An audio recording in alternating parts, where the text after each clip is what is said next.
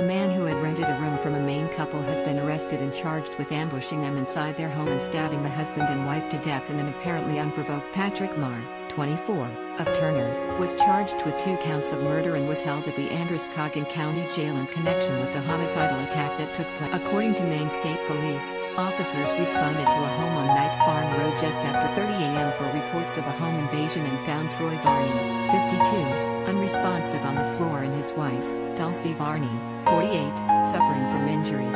This article share both spouses later died at a hospital at Lewiston. The Lewiston Sun-Journal reported that Marr, who was the Varney couple's tenant, had ambushed and stabbed them multiple times. No motive has been offered.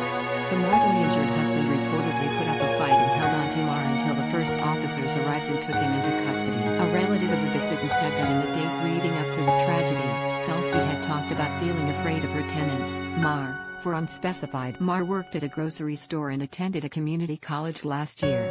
Prior to renting a room at the Varney family's home, he had lived with his mother. He has no prior criminal history in Maine. A family member of Marr's told the paper he had been acting odd in recent weeks and had been struggling with depression triggered by the COVID-19. Marr's unusual behavior had been reported to the police, but it is unclear who made that report and how it was addressed. He is being held in the Androscoggin County Jail without bail. Dulcie Varney was a nursing instructor who worked at Lewiston Regional Technical Center and was the sort of educator that every student should be blessed with at least once in their school careers.